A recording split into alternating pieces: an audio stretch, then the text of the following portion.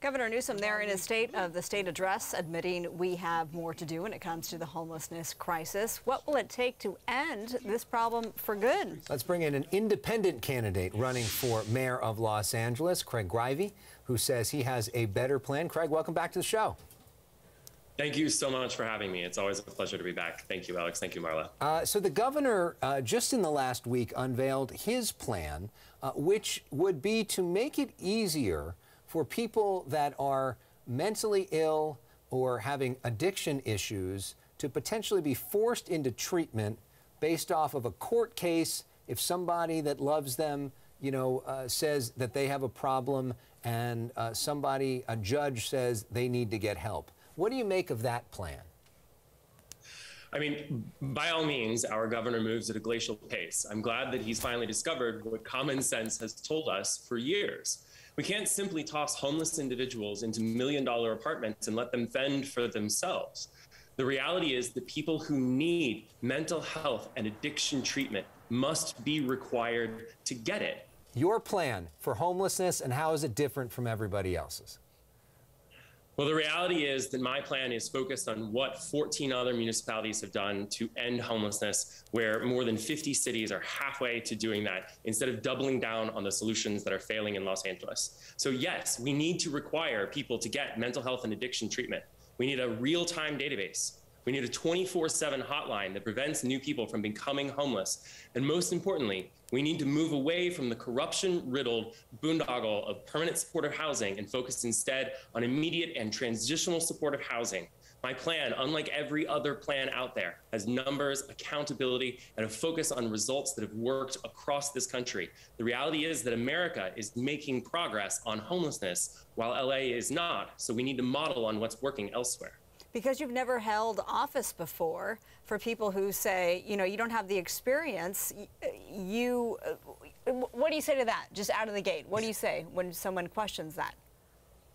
I have experience leading and devising teams and strategies of thousands of people for companies 10 times the size of Los Angeles, some of America's largest and most trusted corporations. My job has been to find complex and seemingly impossible solutions to the most impactful crises of our day for corporations like Verizon and MasterCard for the late Kobe Bryant. So I've got experience at the highest levels with budgets many times larger than the city of Los Angeles. And I've got an exhaustive knowledge of everything that we need to do based on research and full teams of people that I'm bringing to the table.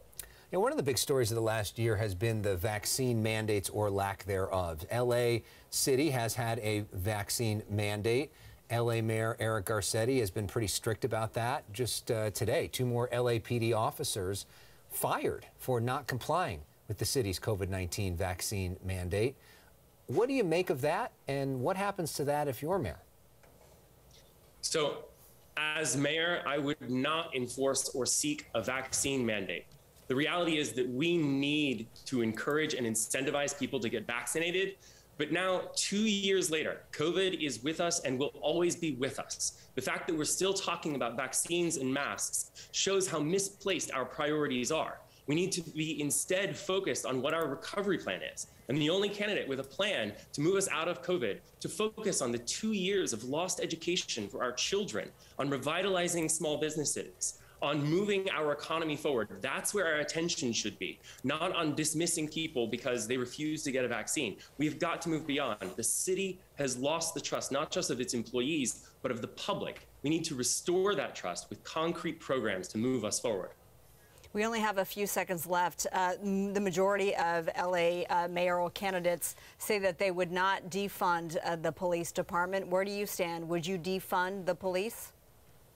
Absolutely not. We need to fully fund the police while fully funding an independent, nonviolent community engagement force. And lastly, you're an independent candidate. This is a very democratic city. What's the value of being an independent candidate, and how do you get your message through? I can bring, and do bring, bold, fresh ideas to this race. There are some who want this to be a race among career insiders and politicians who've been at the seat of power for 30 years.